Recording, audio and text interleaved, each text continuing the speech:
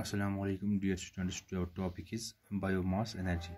The dead pods of plants and trees and the waste material of animals are called biomass. Biomass is the organic matter which is used as a fuel to produce energy. Biomass includes wood, agriculture wastes, crop residues, and cow dung. Biomass contains chemical energy in the form of carbon dioxide, carbon compounds.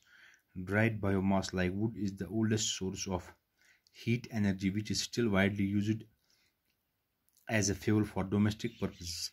Actually, biomass is another form in which solar energy manifests itself. This is because all the plants and trees which provide biomass like wood use sun's energy to grow.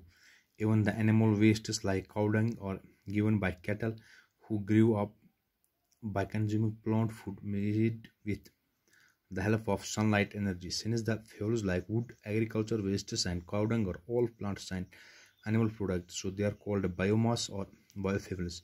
Biomass is a renewable source of energy because it is obtained from plants or animals which can be produced again and again.